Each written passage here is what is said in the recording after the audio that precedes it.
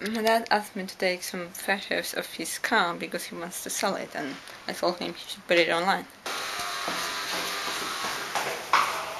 So went out into the parking lot to take a few pictures, and you have to go to really dark and creepy basement. And if you want to shoot a horror movie, that's where you go. And so anyway, I'm walking to them, and I figure, hey, I've got my camera, I should take the chance and take a few pictures. So I start walking around, and even into some passages that I've never been into before. And then I go to this place where there's the heater, I think. This big old noisy machinery.